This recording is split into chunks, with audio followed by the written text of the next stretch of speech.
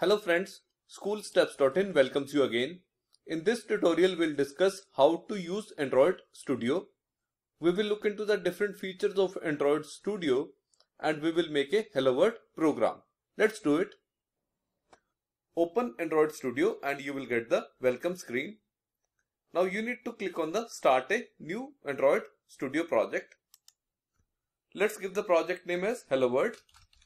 So this one is the application name. This one is the domain name and this one is the location where your project will be stored. Click on next. Now right here we need to choose phone and tablet as well as Wear. So as the Android Wear and handheld device are companion to each other, the programming modules also go hand in hand. In most of the cases, the program is divided among the mobile and Wear module. Mobile module is installed on the mobile device and Wear module is installed on the Wear device, and they work together. Here the minimum API for phone and tablet is 19 and for the Wear module is 20, which is KitKat Wear. Now click on next, choose the blank activity, click next. Let everything be as such here, click on next and click on finish. Now Android Studio, it uses Gradle to create the project. So the first thing it will do is to run the Gradle script and then your project will be ready. The project is ready for you. On the left hand side you can see the mobile module and the Wear module. The structure of Wear module is almost same as mobile module. One major difference is that in the Wear module, under the layout folder, there are three XML files. One is the activity main, second one is the rect activity main, and third one is the round activity main. On the contrary, if you expand mobile module, under the layout folder you will get only activity main.xml. Now let's open the three files of the Wear module. Let's open the activity main.xml of Wear module and let's go to the source. So right here inside the source, if you have a look at this particular line, this one is referring to rect layout as well as the round layout. Rect layout is referring to the rect activity main.xml on the left hand side and round layout is referring to the round activity main.xml on the left hand side. At the runtime, only one of these files will be rendered. It depends on the shape of the wearable device. Generally, for the Wear devices, we have round and square shapes. If the Wear device is round, round activity main.xml file will be rendered. If the Wear device is square, then the rect activity main.xml will be rendered. Now let's open the round activity main.xml, and in this particular file, let's see the design time AVD. Let's click on this button and from the drop down, let's select Android Wear round and it will change the design time shape to the round. Now it is very important for you to understand that here we are changing the shape for the ease of designing the UI. This has nothing to do with the runtime environment. Further, you can choose only one design time AVD at a time. For example, let's move to the rect activity main.xml and right here it's also showing the round shape. Let's choose square shape from the drop down. Click here and the shape is changed to square. Now if we go back to the round activity, it will show us square shape. So we can choose only one design time AVD at a time. Again, the only purpose is to help in designing the UIs as per the shapes. One interesting thing which you can do is to click right here on this button. And right here you need to choose preview all screen sizes. So this way you will be able to see both square shape as well as the round shape preview. Now here the hello round word is exactly in the center. So it is looking good on both square as well as on the round shape. Now let's go to the rect activity main. So right here if you see the alignment of hello world in the round shape is not coming out to be good. So this way it helps you to design the layouts. Let's change it back to none. Now on the right hand side you can see the component tree. Component tree gives you the graphical details of layout. you can see that first we have relative layout and then we have text. If you go to the source of this XML, you can see that the first tag is of the relative layout and the second tag is of text view. Now let's select this text. The moment you select it, hello round world will be selected, and right here the properties for the text will be highlighted. So from here you can change the properties of the text. On the left hand side you can see the layouts, widgets, text fields and containers. Now let's click on the file here and let's go to the project structure. So this path is showing you the SDK location. This tells you where the SDK is installed. And this path shows you the JDK location. Further you can see we have mobile module and Weir module. If I select any one of them and if I click the minus button, it will delete the particular module.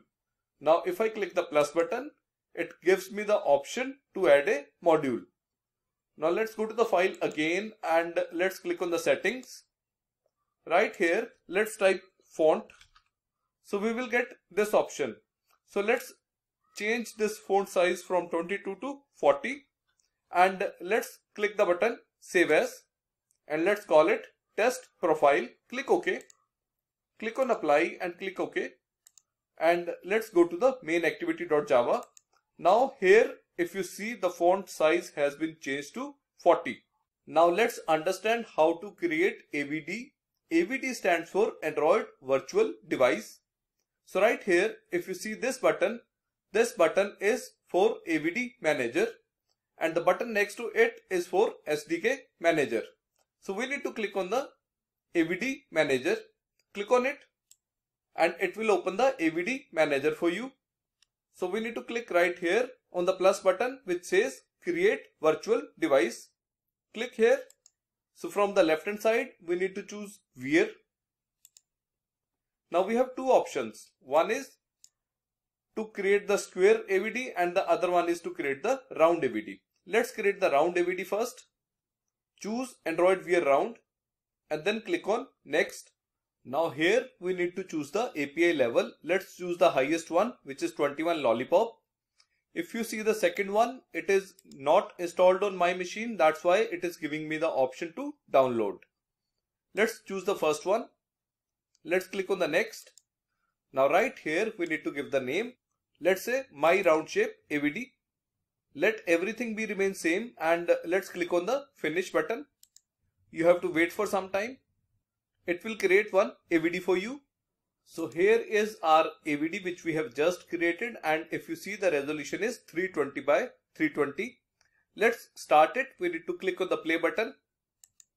Click on it and close this window. And right here it is showing starting AVD. So right here if you see our AVD is getting started. Our round AVD is up. As the AVD is started for the first time, it will give you a tour of Weir device.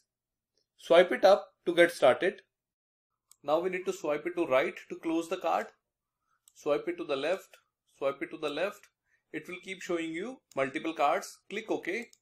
And now swipe it to the right to dismiss the card. Again you can swipe this card to the right to dismiss it. So now it's saying one last thing. To dim the screen, cover it with your palm. So as this is the emulator, we cannot cover it with our palm, but we can click on this button to make it dim. We can click it again to bring it back. Swipe this card from left to right to dismiss it. Now it is showing 0 steps today. So this is basically the application which is installed by default in the Android Weir. It captures the number of steps taken by you in a day. Again, let's swipe it from left to right and it will get dismissed. So we are done with the introduction of Weir AVD.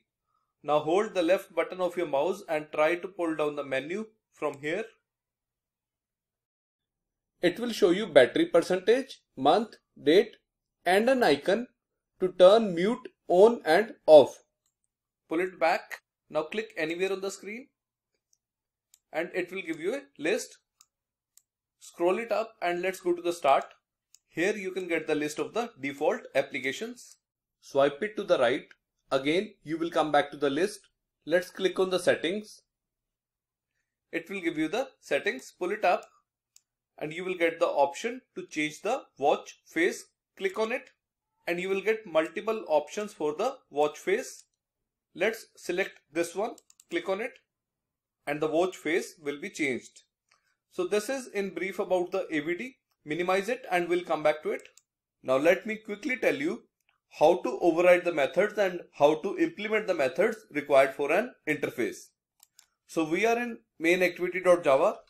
So right click here, go to generate, look for override methods and right here start typing, let's say on resume, and you will get this method right here. Click OK and it will override the method.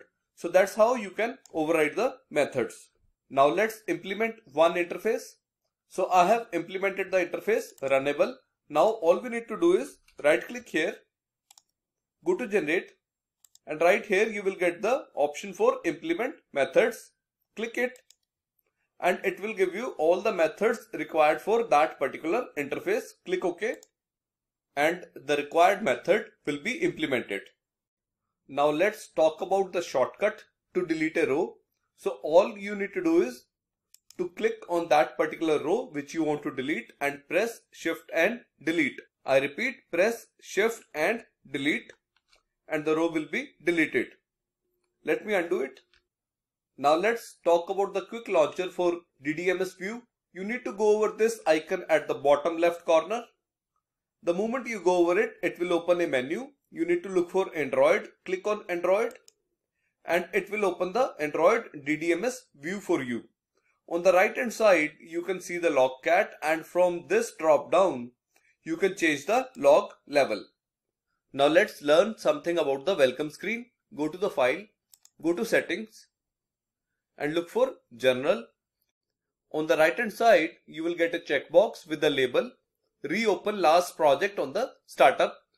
If this checkbox is checked, you will stop getting the welcome screen next time you run the Android Studio. If this checkbox is unchecked the way it is now, Android Studio will always show you the welcome screen at the startup. Now let's learn how to run our program. To run the program from the menu, click on Run, which is right here. Again choose Run, click on it and you will get option either to run the mobile module or to run the Wear module. Let's run the Wear module. Once you click on the Run, Gradle will start executing the task as you can see in the status bar, and eventually it will give you one dialog box. In the dialog box, you will get two options. One is choose a running device and the other one is the launch emulator. As our AVD is already up, it is getting shown under the choose a running device. If you want to run your program on any other emulator, you can always go to launch emulator and you can choose one of the emulators. Let's choose a running device, select it and click on OK. It will install the application on the emulator and it will give us the results. Here is the output on the emulator. Application has been installed and the output is there on the emulator. One more thing, you can directly click on the Run Wear to execute the Wear module. In the similar way, you can execute your mobile module as well. Now let's talk about the debuggers. To put a debug point, click on the gray area against the line where you want to place your debug point, and the background color of that particular line will turn to be pink. Let's place one more debug point. Now go to Run and click on Debug. Click on Wear. Choose your AVD and click OK. As soon as the onCreate method is executed, the program will stop at the first debug point. Now let's click on the Run menu and you can see the step over here. The shortcut is F8. Further, to step into, we have shortcut F7. And last but not the least, to resume the program, we have the shortcut F9. So let's press F8 to move further and we will move to the next line.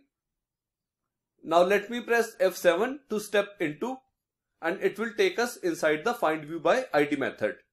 Now let me press F9 to resume the program, and here if you see we have got the output on the emulator. One more quick thing I want to show. Swipe it to the right to close it. Click anywhere. Swipe it up, click on start, swipe it up, and you can see the Hello World program installed right here. You can click to restart it. Again, it will go to the debug points. Press F9 and the output is right here.